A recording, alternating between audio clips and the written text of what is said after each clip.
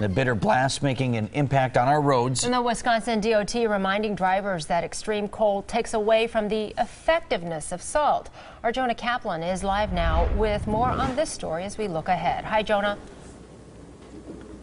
Susan, officials say that the biggest concerns heading into today are those wind gusts, because they can turn your car into a sail basically and move it over into a lane very quickly. Could also blow a lot of snow, reducing visibility, and it could freeze roads really without warning. Unlike a snowstorm, when you actually see the snow coming down, these wind gusts can blow in snow from any direction and you won't even know it. And here in the command center, things actually heating up right now because there's a lot of people coming in, getting ready for the morning rush. You can see the different screens behind me. A lot of green showing so far. Here they monitor more than 325 cameras.